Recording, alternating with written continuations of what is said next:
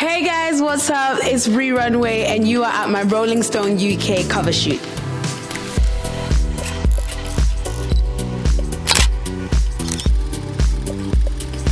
So the Bree Runway Maximum is just all about being your best self at every single minute of the day, like whatever it is.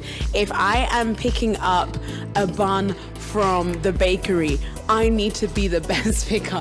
If I'm performing, I need to be the best.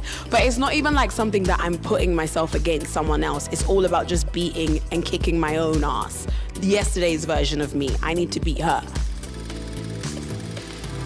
I would say some of my best highlights in 2022 so far have been how much I've evolved as a person. I feel like coming off tour, when I came off tour in, I think it was March or May, one of the M's.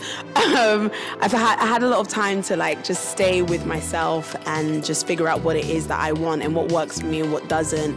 So I think the biggest highlight is evolving.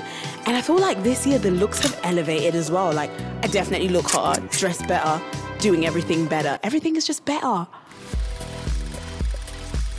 I feel like I'm definitely the definition of a DIY artist. Like with zero budget, I was researching video editors from Gumtree to see who can shoot a video for me and edit for £200.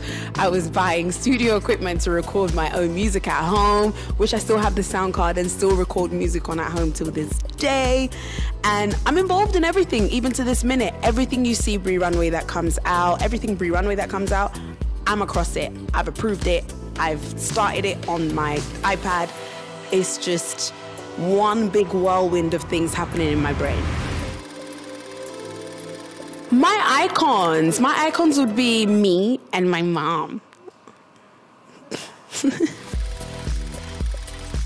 First of all, that tweet was really rude about Bree Runway. All Bree Runway knows how to do is shop at Balenciaga and not release music. You don't know what's been going on behind the scenes, but I do love shopping, yes. I feel like it's just important to like what it is I do. I mean, I have a runway in my name, so I always have to look fresh off the runway. My guilty pleasures. I do have an obsession with ABBA. And I be listening to ABBA down. Like I'm talking cleaning the house, getting ready for an event. It just adds to the drama, especially when you're getting ready to go out.